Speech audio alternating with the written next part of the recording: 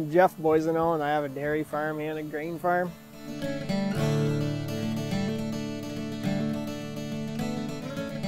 My family's been here since 1974.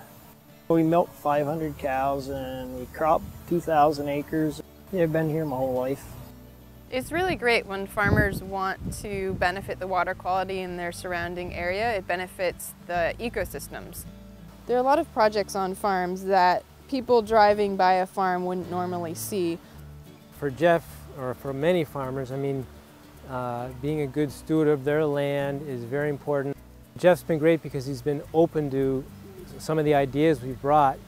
But we have a leachate system that catches all the runoff from the bunks. And we planted buffers around all the waterways to keep the sediment from running down the brooks. Try to plant cover crops too, so the dirt doesn't erode.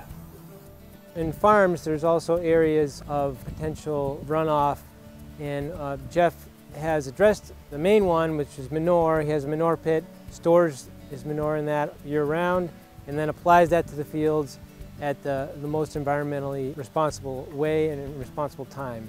Spreading around here is a real problem because we have a lot of campers and we live on the lake. Yeah, they don't really appreciate the smell at all. This just spreads it on top of the ground and it stays there.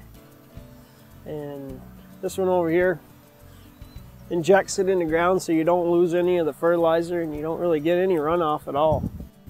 And you never see it. You don't even really smell it so much. When clean water runs off the fields or goes around their property, you end up with clean water in the streams and clean water that ends up in the lake. It makes for healthy fish so people can go fishing. It makes for healthy lakes in the end so people can go swimming.